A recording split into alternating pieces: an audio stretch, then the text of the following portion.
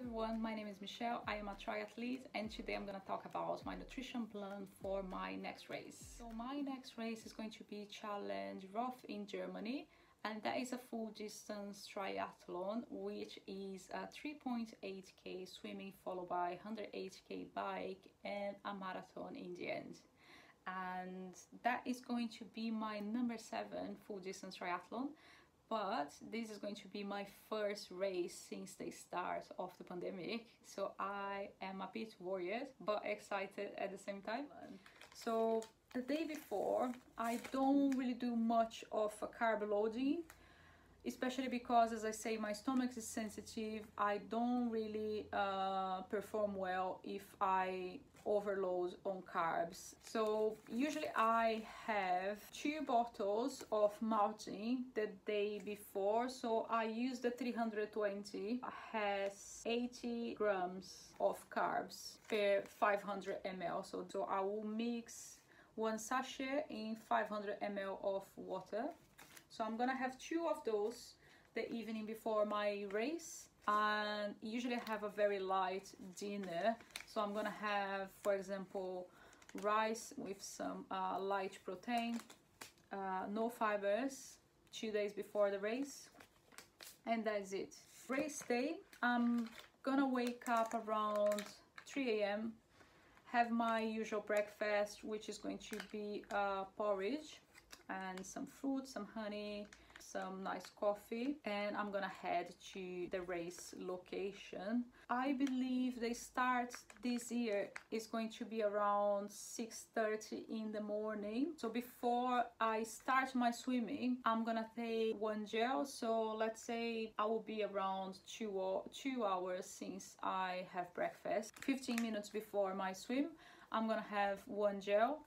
Again, I'm gonna rely on malting because, like I say, this really settles well on my stomach, and this actually tastes really nice. The gel 100 malting, it has 40 grams of carbs. I'm not gonna have anything caffeinated until midway of my bike. So I'm just gonna have a gel 15 minutes before my swim. Also, I'm gonna have on my transition bag this nice anti-chafe, which is squirrel nut butter.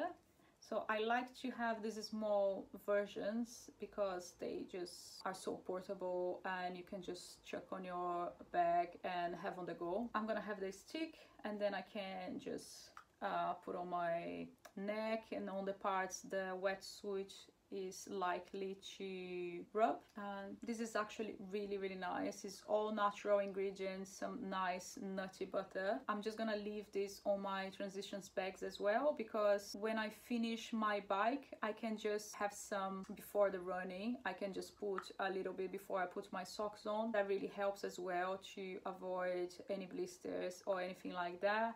Also this, as I say, is a nut butter. You can, if it's a hot day, you can just have this on your lips or anything else. So this is really nice to have on the go. I'm gonna have 1 on my transition bag. So when I finish my swim, I'm gonna jump on my bike, hopefully quickly, and I'm gonna have on my bike 3 bottles of malting already prepared. So I'm gonna have 1 on the front of my bike, on the back, and on the frame. I'm gonna be alternating the non-caff with the caffeinated drink. I'm looking something around 5 and 6 hours of bike, so 5.5, 6 hours of bike. So 1 malting drink for each hour of my bike. So I'm gonna have this prepared the night before on my water bottles. This is going to be 500 ml drink. I'm gonna be picking up some water or electrolytes during the race course just to top up my hydration, which I'm gonna look around 750 ml of liquid per hour.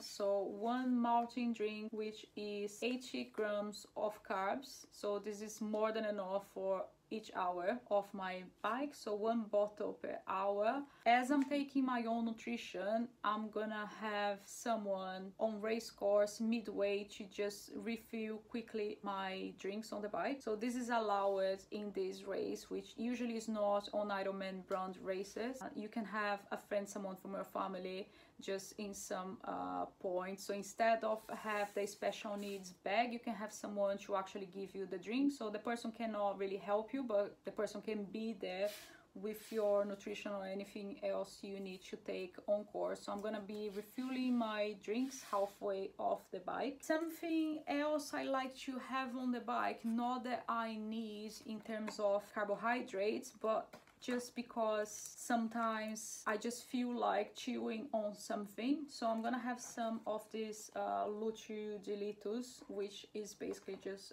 sugar and some carbs. So this is made of guava, which is a lovely fruit, and they make these hard blocks of guava covered on sugar, which they are really nice. So I'm gonna have maybe 2 of this on my bike, just in case I feel like having something solid, but not too much, because as I say, I'm quite sensitive. I perform better with liquid nutrition. So malting drinks, they are gonna be enough. Finishing my bike, I'm gonna jump on transition. For the run, I'm gonna pick up nutrition on course, mainly because I don't really like to run with belts and many things on me. It really bothers me at some points at the marathon, so I will just be picking up nutrition on course. I will probably have maybe 3 of the malting gels on me, just because I like the way they sit on my stomach. So many times before, usually I will feel sick at some point of the running, so I like to have something that just goes nice on my stomach. So I might have just 3 of them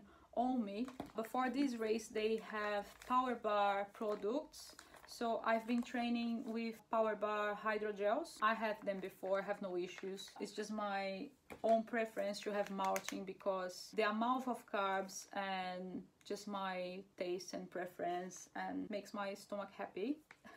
But on the running, I'm gonna pick up nutrition on course. So I'm gonna look to have maybe 1 gel every half an hour, and again I'm gonna alternate between caffeinated, non-caffeinated ones. As I say, they're gonna have Power Bar gels and bars and some fruits, some crackers. So I'm just gonna pick up nutrition on course for my running, and of course hydration. Also, I'm gonna have caffeine straps from Revis. This is really nice stuff. Basically, you don't need to eat anything, because sometimes I just have enough of having gels and all these things. But if I feel like, if it's a hot day and I feel like I need some caffeine kick without having too many things on my stomach, I'm just gonna have those on my race suit or maybe my bra or something, and basically you just open up this, and it's a stripe you just pop on your mouth and it dissolves very quickly, which is very convenient. So those ones are 40 milligrams of caffeine, really nice stuff. So I'm gonna have some of those. So this is my nutrition plan for my race day. I don't think it's gonna be a super hot day because it's September already. So as in the UK, Germany is not having like much of happy summer. So I think the temperature is gonna be nice. I hope you enjoyed. Thank you.